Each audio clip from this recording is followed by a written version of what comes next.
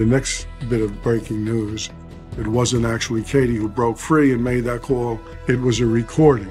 It was someone who tape recorded Katie and wanted us to believe, or it to seem, that the call came from that telephone booth next to Spaceplex. The detective was starting to put the pieces together, and it became evident that the culprit fooled them all. The kidnapping of Katie has been used as a front to something far more sinister. The phone call was a scripted plot by an individual to make us think that Katie Beers was abducted.